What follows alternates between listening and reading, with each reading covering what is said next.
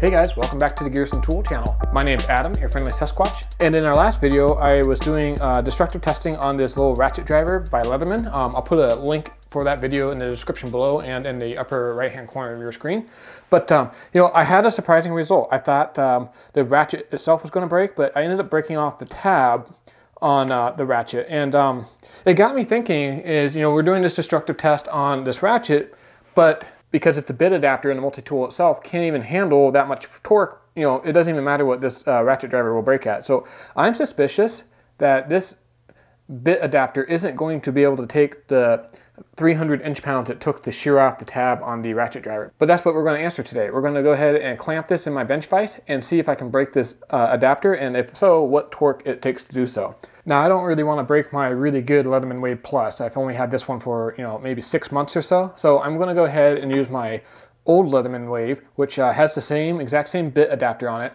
And, you know, you can see it's the older one, doesn't have the removable wire cutters, but I'm not really using this one anymore anyway, so I figured this would be a good testing example. The other thing I'm going to do before we actually break the bit adapter in here is I'm going to take both the Leatherman Wave and my Leatherman Surge, and I'm going to see how much torque I can actually put into the torque wrench using this in both the screwdriver and in kind of the pistol grip method where you have a little bit longer lever in your hand.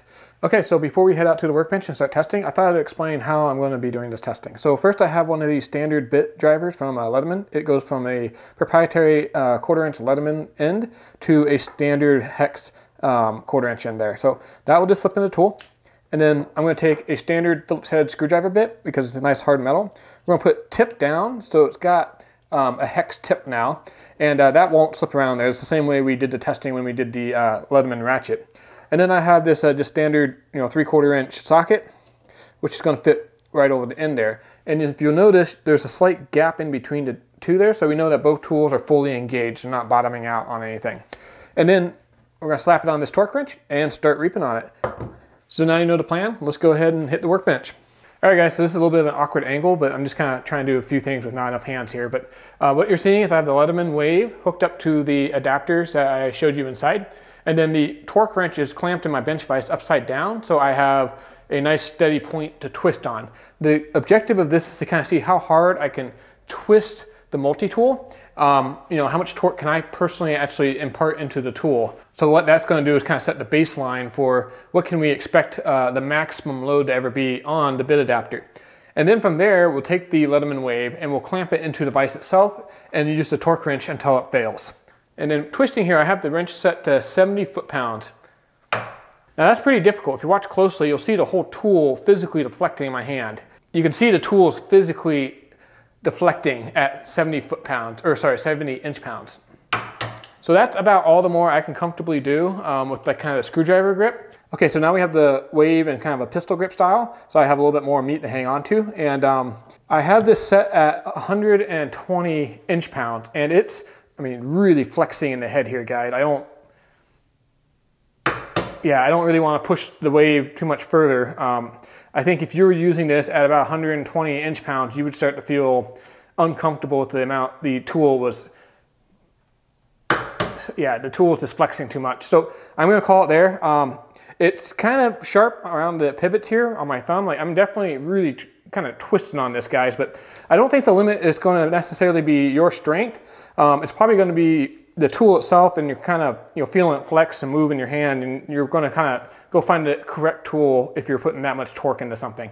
So let's go ahead and jump to the Leatherman Surge real quick, just see how much I can do the pistol grip with it. And then we're going to clamp the Wave into the bench vise, change the camera angle, and destroy this. Okay, so I have the Leatherman Surge here. Let's go ahead and hook it up and see how we do at the 120 inch-pounds. Ooh, okay, something just broke in there. All right, so interesting, guys. I just stripped out the head of the bit adapter at about 120 inch-pounds. Now, because I had this tip down, a lot of this head wasn't fully engaged. So I'm gonna go ahead and get a piece of hex bar, and we're gonna continue this test.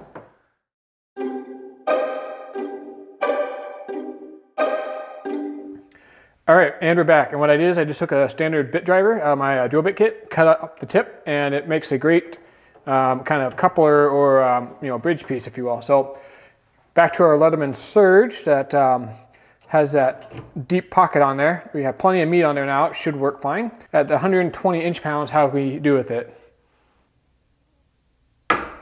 Okay, not bad at all. I'm going to go ahead and increase the torque. Okay, now we have 180 inch-pounds on here. So really starting to get up there. This will be the last attempt we do on the Leatherman Surge before we clamp the actual wave in device. Yep, this tool is really flexing, guys. So that's it for the baseline testing. So just to recap, we got to 70 inch-pounds with the Leatherman wave into the kind of screwdriver handle configuration, and 120 inch-pounds when using it in the pistol grip form. And then for the Leatherman Surge, we got to 180 inch-pound in the pistol grip format. All right, guys, we're back. We have the Leatherman wave clamped in the bench vise, the bit adapter, and the hex bar that lets us use the ratchet. All right, so let's go ahead and do our first test at 180 inch-pounds, since we already know it should be able to do this. All right, so it handled 180 inch-pounds. I'm gonna go ahead and increase the torque. All right, increase the torque. By the way, I'm gonna go ahead and make a prediction. I think that this is going to get to 250 inch-pounds, but I don't think it's gonna be able to handle any more. We'll see if I'm right. Put your guess down in the comments below. Again, the ratchet driver failed at 300 inch-pounds, and I just feel like this little bit adapter down here isn't gonna be quite as strong as the tab in the bit driver. So let's find out. I'm guessing 250 inch-pounds.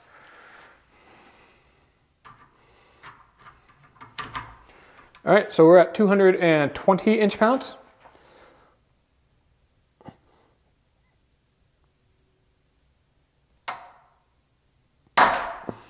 All right, something just broke.